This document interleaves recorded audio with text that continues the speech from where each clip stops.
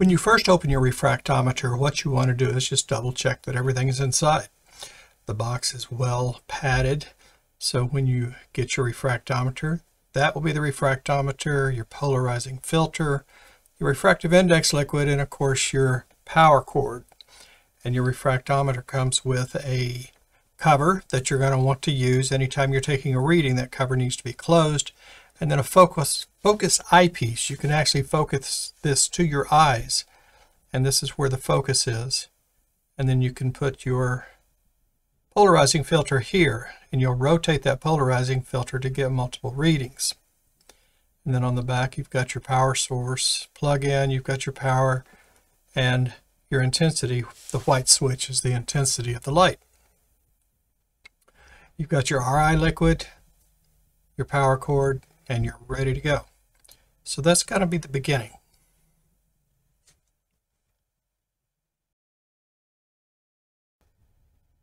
Let's look at the procedure of using a refractometer. You're going to have your setup here, and you're going to be putting your liquid and your stone onto the side of the stage here, and not on the glass. You never want to put anything on the glass. But you can see the reading scale, which is what you're going to put your eye down on so you can read. And what we're going to do is take our RI liquid, shake it up a little bit. If your RI liquid has been sitting up for a while, or perhaps been in a box for a while, you want to shake it just to make sure it's back to a liquid form, because the sulfur crystals will form out sometimes.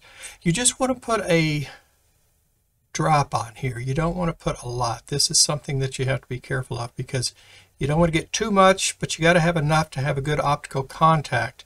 And you slide that stone and then slide it over on the CZ hemicylinder. We have a CZ hemicylinder. They're harder, and they're harder to scratch, but they still can be scratched. And you close the lid, and make sure to always close that lid. And you'll be rotating the stones like this very carefully. When you take your multiple readings, you'll be rotating the stone, and that's going to give you your multiple RI readings for the gemstone.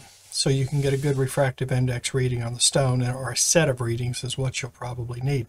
And then you'll push the stone to the side and then clean it off carefully. The RI liquid is toxic, so you want to be sure and get it off here. You want to use it in an open room where you've got a good air source coming through. Clean it off real good, because if you don't, the sulfur crystals will crystallize out of the liquid. And then you close it back up, and you're all set. And that's the basic procedure for using your refractometer. Once we have our gemstone in place, it will look something like this. You'll see a darker area, a lighter area, and then you'll have the line where these two come together. And you may have to rotate your stone a little bit. Be sure that you've got your cover, and then take a reading here, which we've got roughly 1.54. And then what we're going to do is rotate the stone some. We're going to use that polarizing filter. But as we looked at it previously in this video, you rotate the stone some, and you'll notice as you rotate it, that reading will change some. A little difficult to capture totally on a video camera. It looks a little bit different. That's the reason I use some still shots in here. But you'll notice as we rotate this stone some, it goes from 1.54 up to about a 1.545. And then from here, we're going to rotate it another 90 degrees. What you want to do is rotate the stone and take multiple readings, because that's going to give you the full range of the refractive indices that you're going to be getting from a particular gemstone.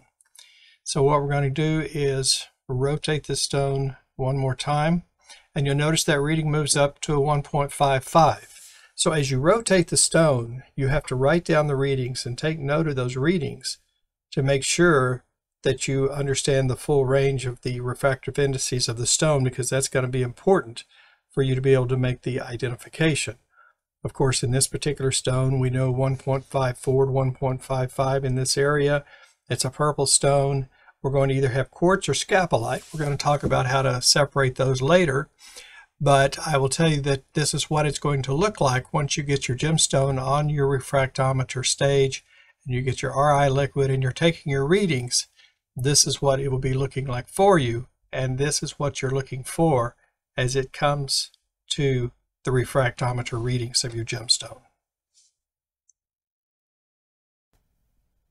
I want to remind you that this is not a magic box. This is not something you just simply open it up, put the liquid on, put the stone on, take the reading. You have to practice at this, because sometimes when you're looking through the eyepiece, as you saw there, always having to do with the lens, you have to move your head back and forth some. You have to maybe move it up and down. The view that you will get through the eyepiece, as you saw, you can push and pull the eyepiece to get better focus for yourself, but you also have to move your head around. You have to look at it from different angles to be able to see the most clear reading of that line, which is the refractive index. So this is something that takes practice. It's not something that you just put it on there and it just reads it for you. You have to practice at this and practice with gemstones and practice viewing them to be able to be the most efficient at getting a refractive index from your refractometer. So I wanted to mention that to you because it is important.